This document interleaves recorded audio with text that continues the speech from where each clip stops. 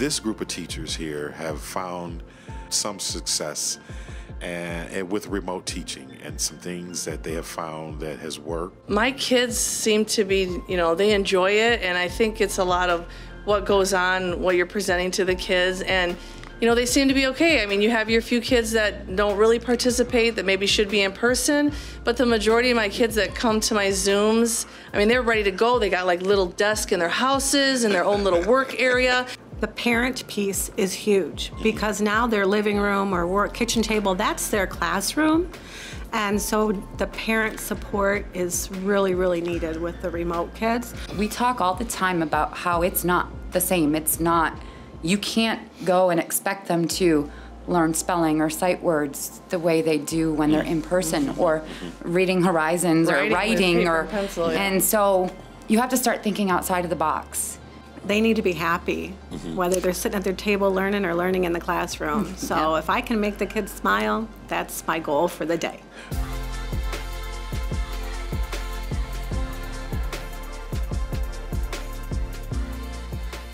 I proposed to Mr. Gibbons a little idea.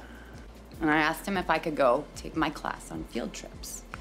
And I kind of explained what I meant by that, and I meant, like, I would, at that point I was thinking of Zoom, but that was a mess. And then I figured out how to live stream through YouTube, through a different app, and I gave him some ideas of what I wanted to do and why I wanted to do them.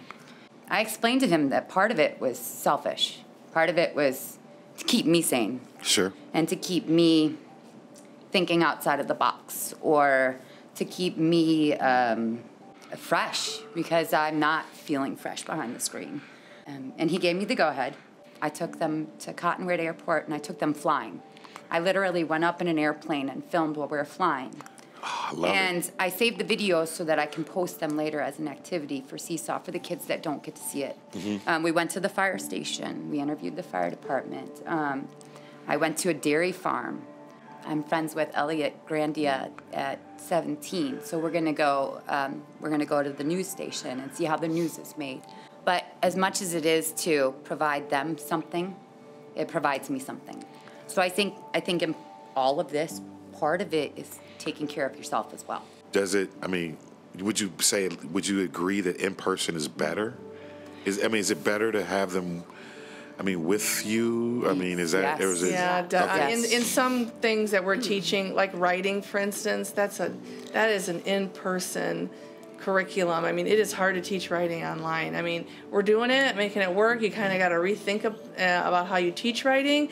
But when there's no paper and pencil at their house and they don't have anything to write on, those are things that make it different, difficult for them. So there are kids that just want to come to school to be with their friends. Sure. My grandkids included. They want to go back to school. So that social piece is huge. it is important. Remote teaching is messy. For me to sit there and say, oh, show me your whiteboard. What whiteboard? What whiteboard, what paper, hold it closer, what, I can't hear you. Sure. There is messiness to it. Sure. And it is hard. It's hard to see what my kids are working on. If you look at all those negatives and you don't focus on what you can do and what you're gonna do and what you'd like to do. And what the kids are able to do. And what they're able to do, then you're gonna be stuck in the messy. What have you learned about yourself during this period? What are some things that you've learned? But I learned that I can handle what's tossed at me sometimes. That's awesome. The first couple weeks of school, I was ready to retire. I was ready to just get me out of here, what's going on. But as it's gone on, we figured it out together. They've supported me, and we've figured it out together. And I told the kids right when the year started, this is new for all of us. And we're going to do it. We're all going to get through it. We're going to make mistakes. But we're in this together to get through first grade, and we can do it. I've learned that I love kids, whether they're with me here in person or they're at home.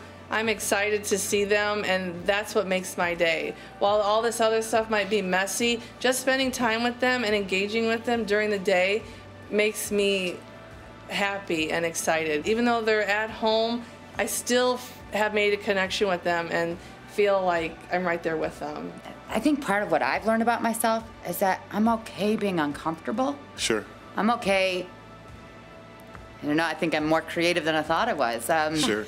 There are times I cried. There were people times know where me, I got mad. Sure. There were times that I wanted more than what I could get. I wanted somebody else to tell me how to do it. But there wasn't anybody else to tell me how to do it. And I was mad. I wanted more support or more this and more that. And, you know, in all reality, I think, yeah, that stunk. But I think it made me a better person, stronger, maybe a better teacher, maybe. You're going to make a difference.